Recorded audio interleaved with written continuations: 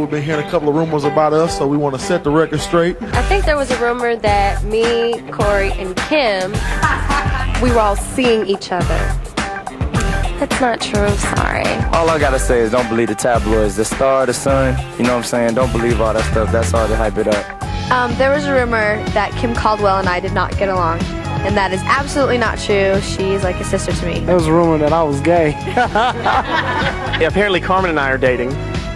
And Kim and I are dating, and I'm sorry, ladies, that I'm cheating on each one of you.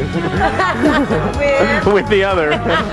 Probably mine is everyone always asks me if I'm posing for Playboy. So there must be a rumor out there that I am, and I am not posing for Playboy.